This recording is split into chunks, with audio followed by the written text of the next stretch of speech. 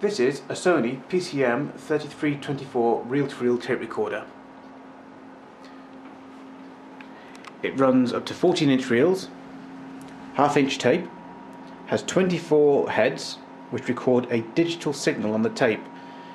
Came with the standard as PCM audio through to a control panel which would be located in another room. The machine and the controller usually weren't in the same room. A VU meter bridge above the controller. There is a computer attached, though I'm having problems getting it to interface properly. Going through to a Behringer mixing desk. Then for demonstration purposes, mastering down to a 2-track Mitsubishi digital reel-to-reel. I cue up the Mitsubishi.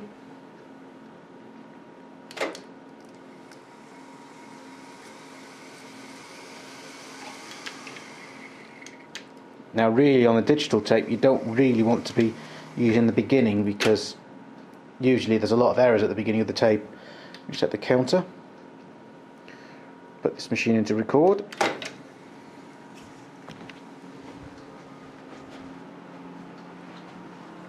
Press play on here.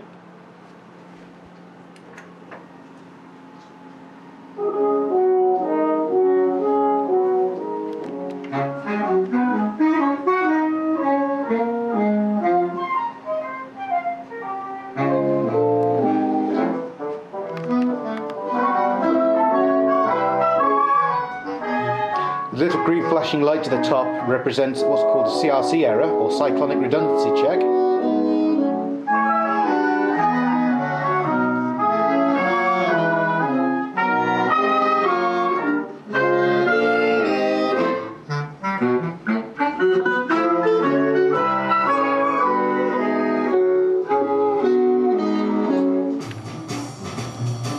The left-hand side VU meter isn't working.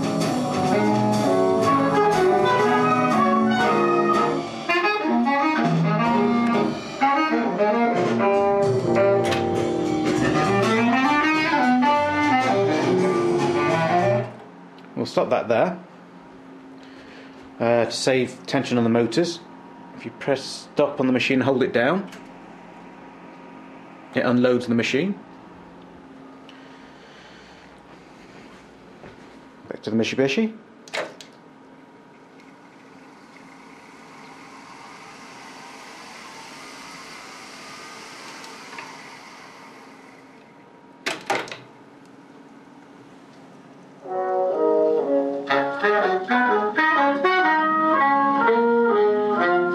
Nothing on the left-hand channel.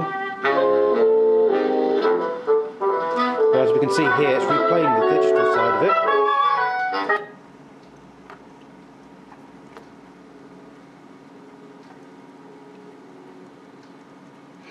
If we go to the Q tracks though,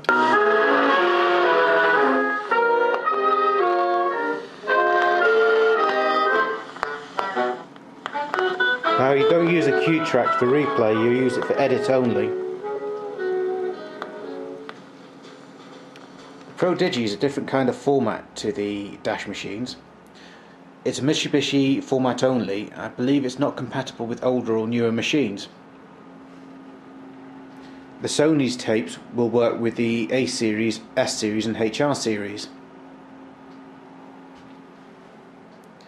The PCM3302, or this one which is the prototype, is compatible with the earlier models, the 3202, and is also compatible with the Studer D820X. The PCM3302,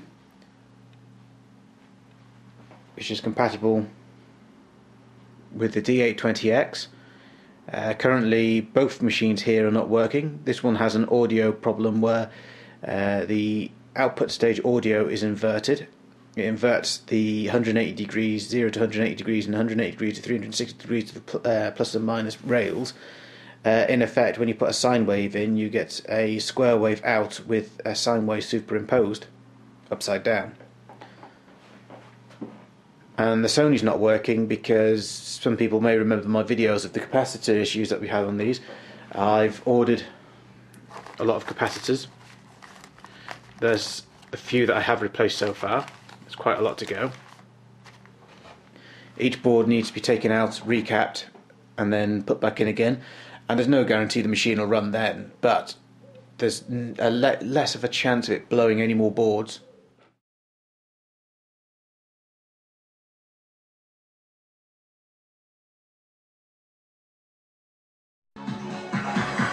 I was a little bit concerned since the LED lights are powered pre the digital to analog converter. I thought, well, maybe there might be a problem there, as in the digital to analog converter is burnt out.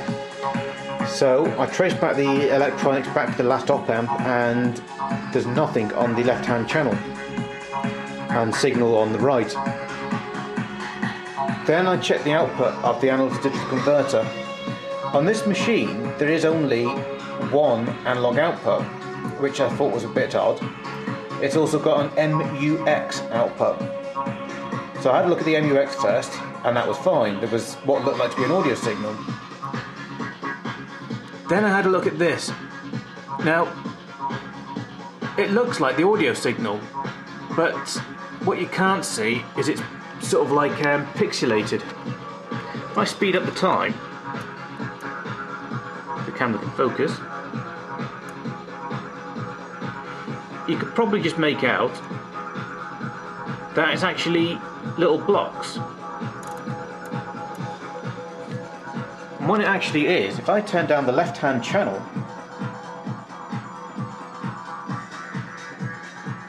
both channels are coming out the same output. Now that might look like as if it's the lower track of the oscilloscope, but as you can see here there's only one wire plugged in, and if I put the two channels on, now I've got three. So that proves that the analog to digital, the digital to analog converter is working.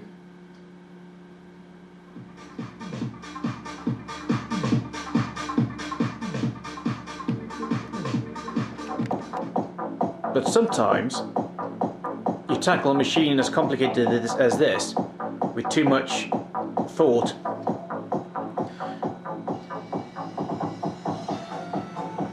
I traced a signal out of this, which was the two stereo superimposed multiplex signals. That's your digital to analog converter there. In the back, which you can't really see, down at the very back here is the beginning of the audio op amp stage. But then I noticed at the very beginning here, two ICs. And these ICs, PCM56Ps, I thought, well, there's two of those, one of the channels is dead, what the hell, swap them over. And sure enough, the right hand channel's now dead.